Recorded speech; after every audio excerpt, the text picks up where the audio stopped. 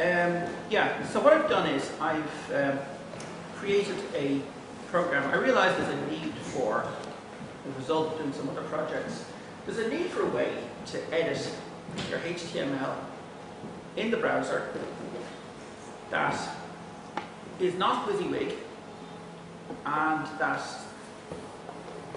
can be set to select only certain parts of the page. The easiest way to demonstrate. This is this one. This one is actually one of the earlier versions. Forget the text here; it's just nonsense. What this does is you click the button, you open this up in an edit mode, and let's say I want to change the first bit.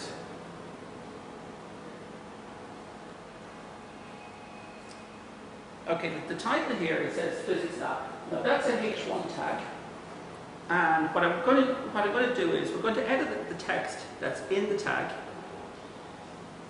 And in order to do this, you click on the edit button, and you guess the HTML for that particular tag in the tree structure with all the attributes and the text that's inside it. And when you click on the text pops up in a little text area, and you can just change, let's say, Physics Lab to, I don't know, Science Lab. Save it, and look at the output, and now it says Science Lab. Also, if you click on this button, you actually get the HTML that you've just edited in the browser, and you can actually physically copy all this. You can copy and paste that into any other program. However, that's a slightly older version. This is the latest one. So first of all, what it does, it only uses JQuery. There's no other requirements. And this is a sample of the actual HTML on the page. Now, I hope you can see that. So the JQuery selector here, it says it's selecting any paragraph or any tag here that's got this class called edit me. So you can call this anything you want, but if you've got class equals edit me, what it does is it brings up all these buttons. It puts that particular tag into an edit, into a special edit area where you can edit the HTML inside that tag, but you can't edit anything outside of it.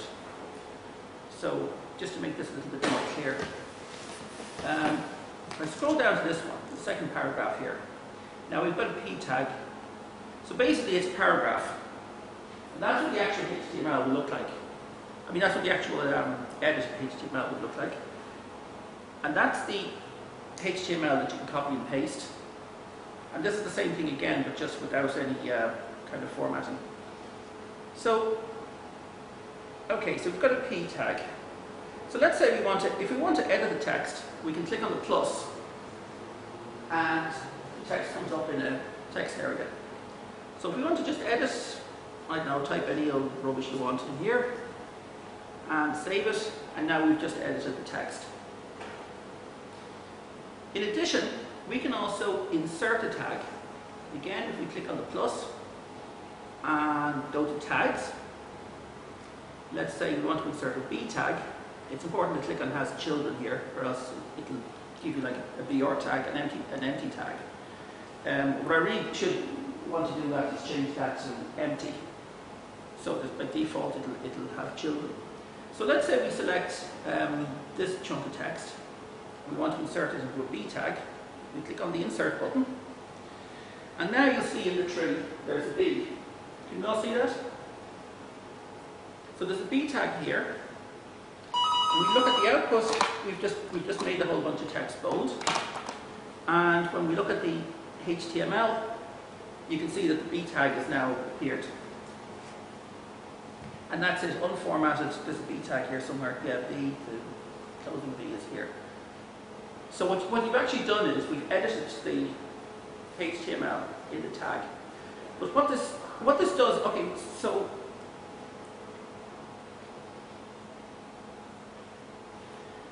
the point of this is to be idiot-proof. You can only edit first of all, you can only edit it in this tree mode. You can't edit the HTML in any of these other modes. They're just read-only. The idea is, I've worked with programs like Joomla and Drupal before, and they all have come with these WYSIWYG editors. And they easily let you put in let's say a B, an I, a U, and a U tag. But it's very hard to remove them once you put them in. Let me remove them convincingly. And that's because it's done in WYSIWYG. It's trying to see what you get. Well, with this one, you actually see the HTML that's behind the scenes. And it's designed, the idea is you understand a little bit about HTML. You don't have to be a complete expert, but you can't mess it up. Okay, let's just go a little bit further. Let's say I want to insert a list. Well, it's a B tag, well, it doesn't matter. Let's say you want to do UL. Insert. So I've just put in the UL tag. Now I can put in go in here. And if I want to put in a list item, LI, it has children, click there, insert. Let's put in another one. What's it here? LI has children, insert. Boom. And now inside the list, we're going to put in some children. We'll put in some text, save it, just call it 1. Inside this one, we type in 2. Save it. And there's your output. We've just entered we've just created an unordered list with 2 list items in it.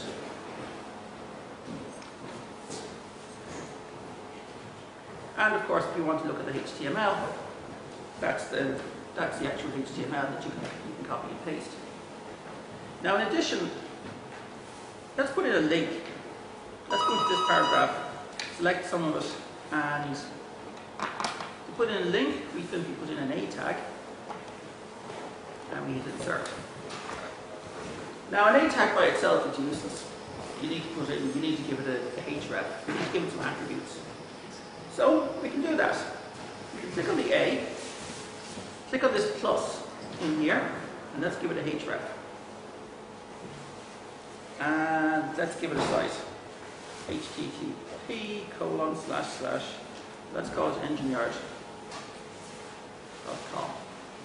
Insert it, save, and now we've got a link to the Engineered website. So if we look at the output, now if we click on this, actually won't go anywhere because I don't internet on this. So what I've just been able to do is create a link. Are we all following this, by the way? Yeah. Okay. So in addition to inserting links, we can also remove stuff. Like let's say we don't want that. Let's say we don't need this link. You can click on the remove button, we'll remove it entirely. Or we can click on the text only, remove A. Okay?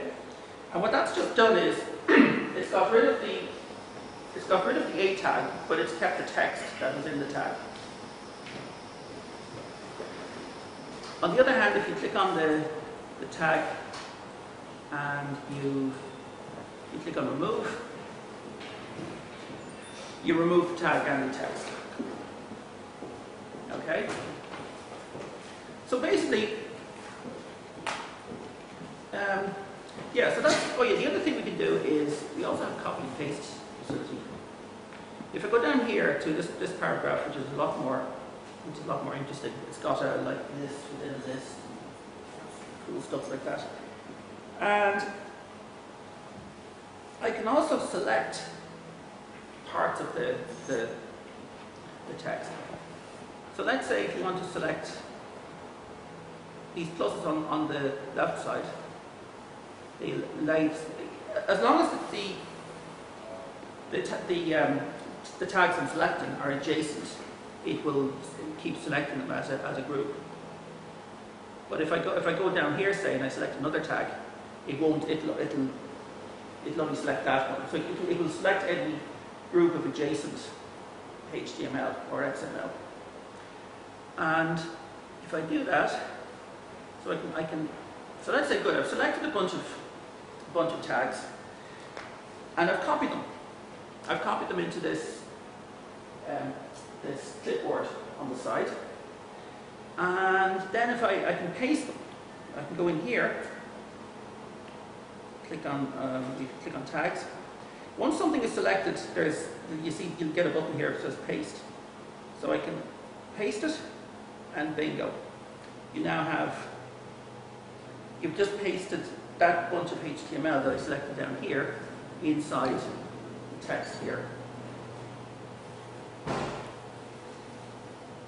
And one other thing this does is that you can only, when you come to actually insert and remove tags, you cannot type the tag into the text directly.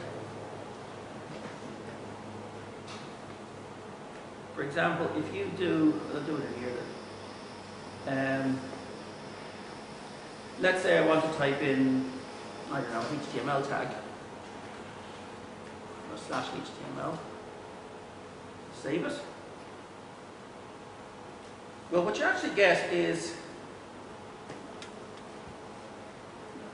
do it down here, easy to see.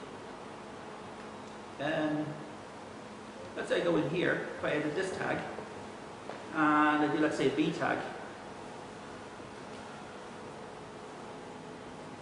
Okay, so if I've manually typed in a B tag, if I save it, is actually, what you actually get is escape zone. So you cannot actually mess with a HTML in this. You cannot manually type in a tag. It doesn't work. You have to actually go through the motions of clicking the buttons and getting the editor to put it in for you. So there's the output. Somewhere there, we type in HTML and it's it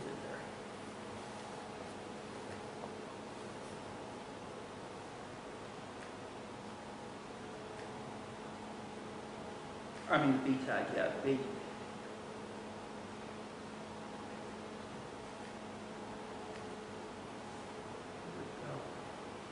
Anyway, it is there. So that's basically it.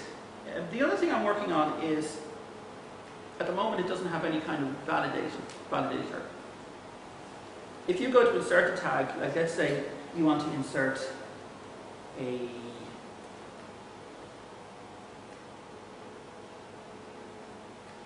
let's say you want to put in an end tag. There's no end tag.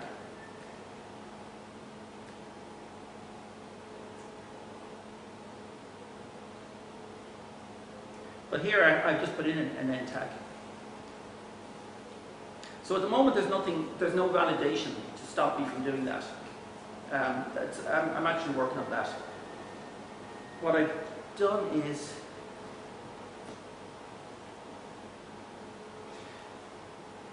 this is the next stage I'm working on is to put in a DTD, a document type definition, which is compiled into JSON. And that will contain information about what tags are allowed into what tags. So let's say what this would let you do is, if you have, let's say, a P tag, and when you go to insert, you could limit it so that the user can only insert, let's say, B, I, and U tags, but they can't insert a link. So when I have this part of it working, this will actually, this corresponds to the DTD format for XML. So the idea is you can limit what tags the user can actually put in. So what this is good for, I've seen some cases of programs that create templates. Let's say for particular, let's say in Joomla, for example, there's one of them, I think it's in Community Builder, that creates templates. And the template's got a heading and text, and they come in a particular class, whatever. But then if you want to go and edit the template that it creates, you open up, it gives you a text box with all the HTML of the page, and you have to go in and edit that. And you can easily mess up. So with this program, it's designed so it should be impossible to mess up your HTML. So you go edit your HTML in the browser, or your XML, and as it stands at the moment, you can't mess up the syntax. Oh yeah, the only validation it does at the moment is if you go and enter a tag, and if the tag has to be has to match the pattern, it has to be just letters, numbers, whatever. But it won't, at the moment it doesn't validate that it's a tag, but if you try and put in, like, say, a space or a colon or something, it'll reject it.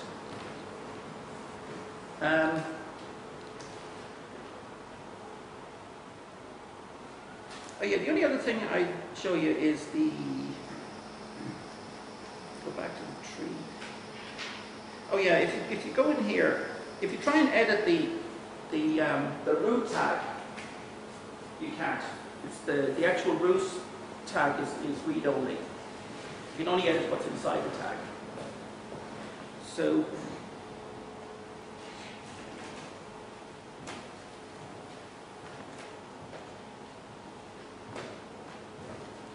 yeah, the other thing I think I have is oh yeah, let's go into this one. We go back to the A. As you can see, we've got attributes. So I can add another attribute in here. Like, let's say I give it an ID of, I don't know, 7777, insert it. And if you click on the ID, you can then, it opens up another text box that you can go and remove this or edit it or whatever. Click on the ID again, and there it's saved. You can keep adding as many tags as you want. Add another ID, it'll give you an error because you can't do that because it's not. Also, if you try and add it with a space, it won't do it either because it's invalid syntax. But as long as as long as the tag name is valid and as long as it's correct and as long as it's unique, it will be inserted. You can also remove tags by clicking on the minus, and then you save them. That actually physically puts them back into the page. Yeah, that's pretty much everything. I've been writing it for the last 2 months in my spare time. And any questions, comments? I'm still awake. What was the biggest challenge that you faced? Good question. What's the biggest challenge that I faced? Well, it's written in JQuery and it uses loads of IDs. There's the actual naming system for the IDs for, like, if you look at this whole construction, like you see there's a color scheme. And there's a lot of different naming and ID names and class names and that. Keeping track of them is really difficult. Because once you start having a lot of different, like for instance the tag, like the tag that's the bit that's in blue is a class NN, and then the ID would be something like, this is kind of horrible actually. If you actually look at the HTML that this generates in Firebug, come on, it's pretty nasty. So this is, like the NN is the actual tag name, and all these other ones are different tree fixes and stuff that go in there. So keeping track of all that stuff was a lot of fun. Anything else? And have you thought about how you'd save is the idea that once you finish editing, you do a push or work to the server, or? Your question is how would you save it? This doesn't actually save it. I mean, it just edits what's in that div at that time, at the time you're doing it. It assumes that your site is already, that this is already part of a bigger site, and you're saving it with Ajax or whatever host forms or whatever. It doesn't have any kind of a save mechanism built into it, because I'm assuming that already that already is part of the page. Anyone else? Who is it aimed at? Excuse me? Who is it aimed at? Who is it aimed at? That's another very good question. I guess you could call it kind of middleware. It's designed to go. It's a plugin, and it's designed to be like an editor. And it's designed like it's not WYSIWYG. It does require certain basic HTML knowledge, and it's designed to go in, like I say, as part of a content management system that lets you edit, but it lets you edit like a HTML or XML, but it kind of forces you to adhere to certain rules. Yeah, so for me, I think it's kind of this is terrible, but it strikes me. My mother loves WYSIWYG, Right, yeah. Easy. But my father-in-law has enough knowledge that he likes to be able to tinker, Right. play around, but he'll do it in a controlled way, so it's not going to go pear-shaped or not going to lose anything. Right. It's kind of nice, yeah. So I think Yes. yeah. Yes, thanks. It's actually designed for, yeah, like you say, for someone to tinker. Yeah, somebody who has knowledge, but not who isn't an expert. Right, so the idea is that you can't mess it up. You can go in the back, you can edit the bits that you're meant to edit, but you can't. Now, it's not meant to be hacker-proof, it's meant to be idiot-proof.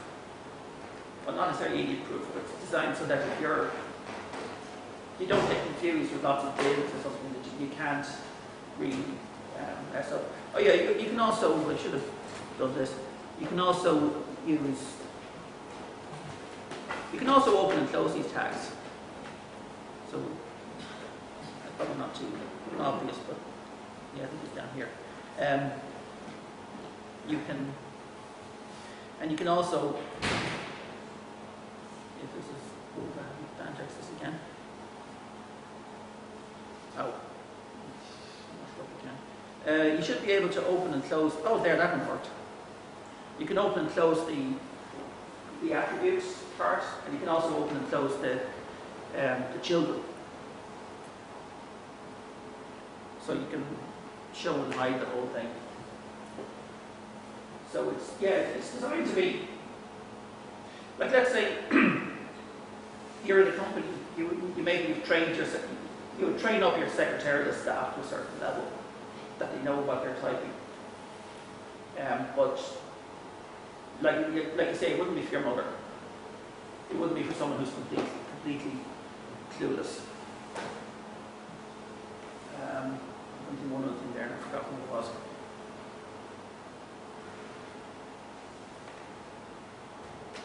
But yeah, okay. Any other questions?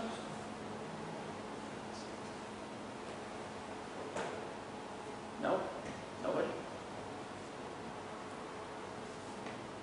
Okay, well, thank you very much then.